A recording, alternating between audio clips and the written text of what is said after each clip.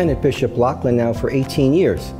Time has a way of passing kind of quickly, you know, but it's been a good time, it's been an exciting time, it's been a time of growth.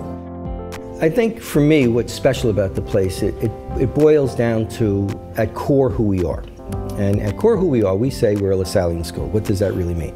Everything indicates that education is the single greatest differentiator in terms of people having successful lives. De La Salle said, he talked about salvation. He would say that schools are salvific, but he was no fool.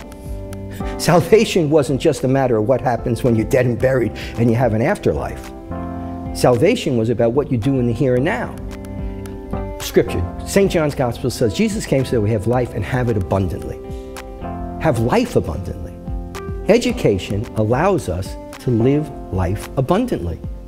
You know, education allows us to appreciate art and culture. Education allows us to appreciate other cultural points of view. Education allows us to understand the broader universe and how it functions. Education does all of that. For the Loughlin schools, we often talk about the work we do it together and in association.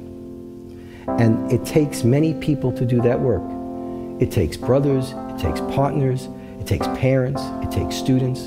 We're in it together. We're in it together.